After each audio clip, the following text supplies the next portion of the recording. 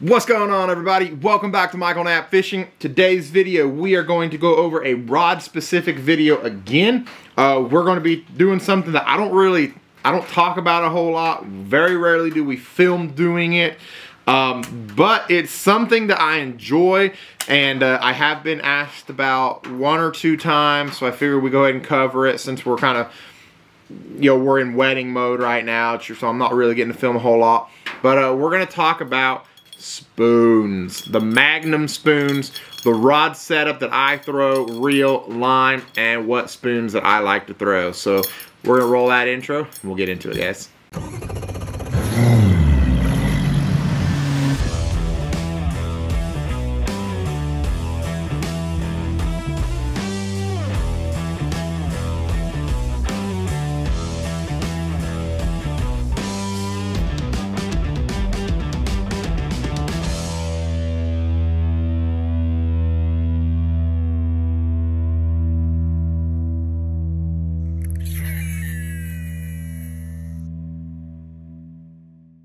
Alright guys, so big spoons. This obviously is not a, the biggest spoon you can get. I think this is a, I don't know, 6-inch probably. 6-inch spoon right there. This is a Ben Parker Signature Series spoon.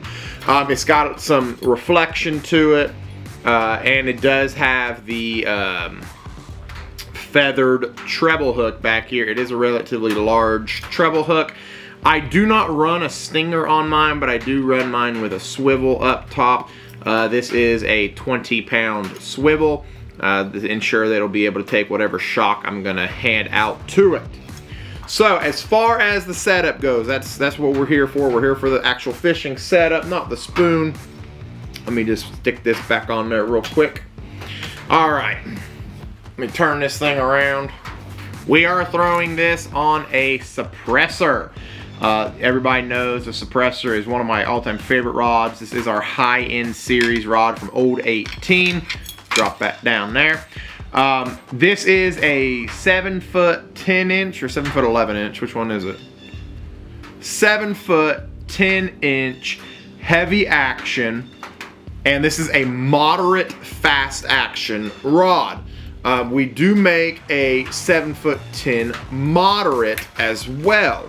But the 7-foot 10 moderate is the deep cranking stick, and it only throws up to a 2-ounce lure, I believe. I got this thing all tangled up now. One reason why I don't like throwing a spoon too often. But anyway, got the rod out here now. Got everything all untangled. So the rod itself is it's not an overly large rod, and I know a lot of people are gung-ho about like the 8-foot rods. I don't throw an 8-foot rod. The 7-foot 10 is 2 inches away from an 8-foot rod. It's still all around a great rod for this spoon, whatever you want to call it, spooning, dropping spoon. I don't even know what people call it now. I just call it throwing a spoon. But it's got enough butt to it that when you crack the spoon, I don't know where I learned this. I can't remember who I was watching, but I use a 2-handed method when I'm jacking the spoon and really jumping it up off the bottom. And I'll actually use my left hand, this hand, to force it down so that I'm not constantly doing it with my right wrist. Because if you're constantly doing it with your right wrist, you're gonna have a lot of wrist fatigue, and it's just gonna, you're really gonna wear down very easily. So by doing it with this left hand like this, you're not flexing your wrist. You're using that whole arm to push it up and down. And that really allows me to be able to throw this thing a lot longer than I used to before I learned how to do that. So I've got the spoon paired with 17-pound test Suffix Advanced Fluorocarbon. I know a lot of people are like, is that all you ever throw? 17-pound is my favorite line. It's just an all-around great line for a lot of techniques. So that's what I get majority of. If you follow my Instagram, you saw that I just got 2,500 yards of 17-pound test fluorocarbon. It's just what I like to use. So I'm gonna use it however I like it, So y'all pick what you want. I know some people throw it on braid. Some people throw it on like 20, 25 pound. I like 17. So as far as the reel goes, I think this is going to be a little bit of a shocker to some people.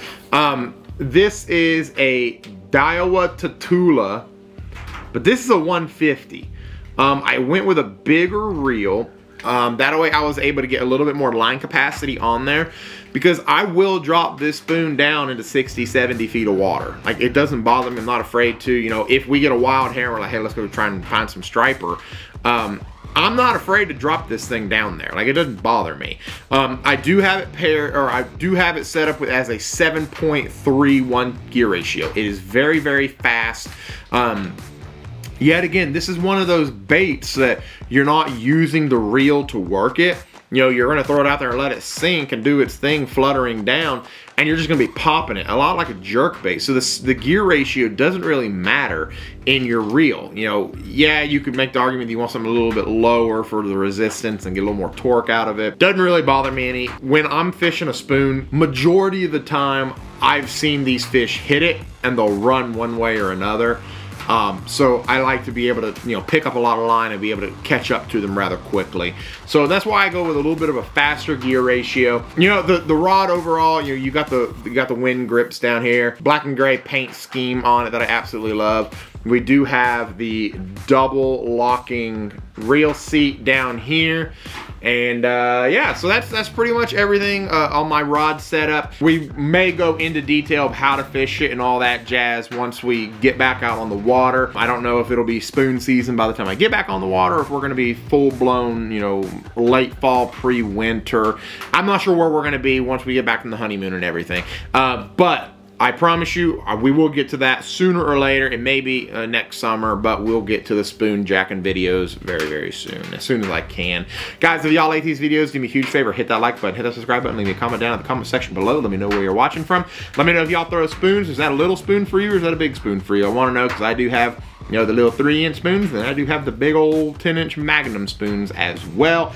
So anyway, guys, y'all ever see me out on Cherokee, Douglas, Watauga, South Holston, anywhere, bright blue Falcon, white pine marine on the side, it's hard to mistake me. Come say hey, we'll talk a little bit of fishing. Take care, everybody.